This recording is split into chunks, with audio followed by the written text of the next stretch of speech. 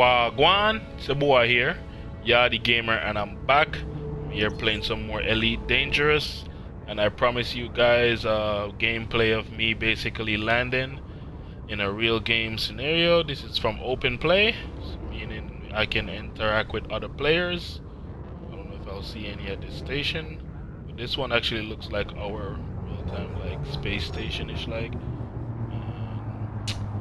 Basically, you can see a printout right there next to my compass, and I'm gonna go ahead and request docking permission. You don't want to go into a station without requesting docking permission before going, because it will open up fire on you in there, and you pretty much won't survive.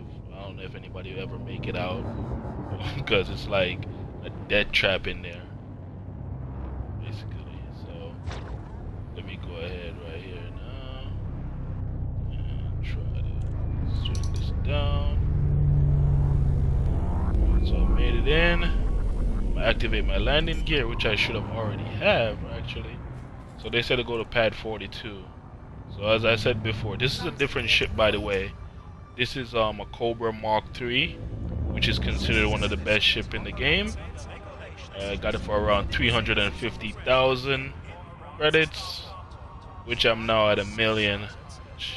I've just been doing transport mission. As I said, keep your nose down, you know, and just come in slow. I'm a little bit high there, but this one is gonna be almost too perfect. I actually wanted something bad to happen so I can actually recover. But let me just bring it down, move over, and it's gonna hold my ship into place.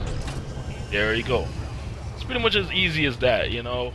And sometimes the landing pad won't be like directly as I come in there. Sometimes they may be closer, sometimes maybe farther away, sometimes it may be on the side, so you have to rotate your ship a little bit.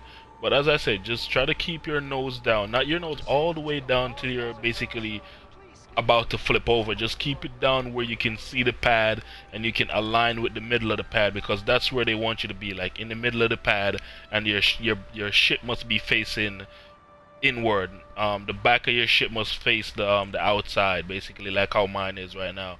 And as I said in my previous video, if you land on the pad and it happened to be turned in a different direction, just press your L3 button and switch over to standard control and press it, hold it left or right, and it will turn your ship around.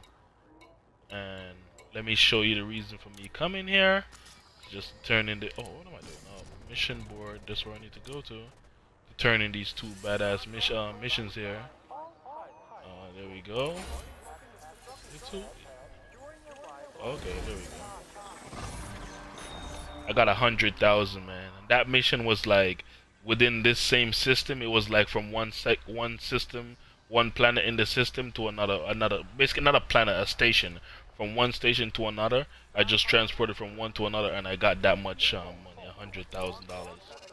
It's pretty dope. And yeah, as you can see, I have 101.1 million credits over there, and that's pretty much it. This is what the video is about, so let me just stop the video right here. I hope you guys enjoyed the video. Don't forget to like and subscribe.